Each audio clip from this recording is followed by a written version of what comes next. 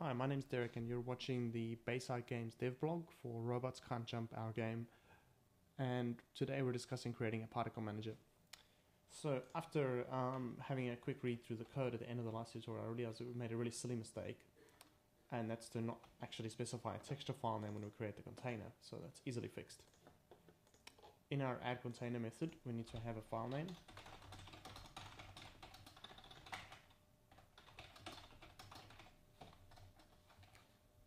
And that file name needs to be passed into the container, and we need to update the declaration of this function. Very good.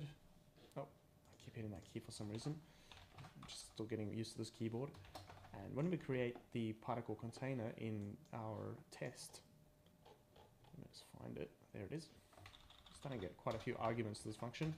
Very good candidate for a data declaration or something like that. We're going to pass in lighttext.bmp. And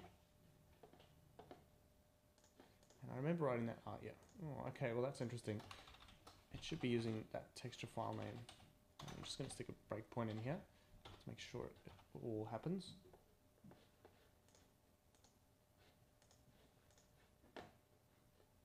For some reason it's doing an edit and continue. And that's not going to work. Okay, that's better.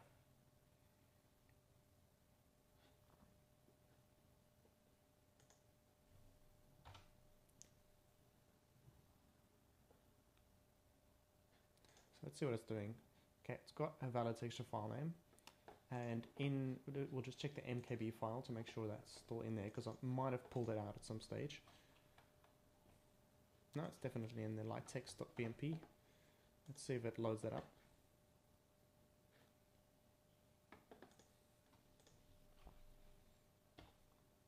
Yeah, definitely loads it from file. It's not errors, it succeeds in opening it. It uploads the texture. It sets the texture on the material, that's all fine. It's setting the various alpha modes and everything.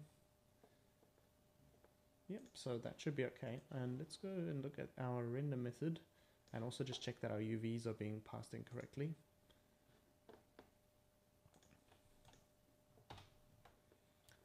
So, the quad UVs, they look okay. Current UV is the stream index. That looks alright.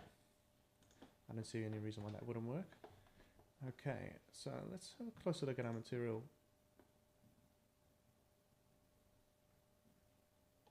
I don't see anything unusual in there, so that looks okay. And our UV stream has a bunch of UVs in it. They look alright. So this all looks fine. Let's just see what happens when we run it now. Okay. It's getting some... Oh, no, it's definitely working. So let's have a look at it. As you can see, looking good.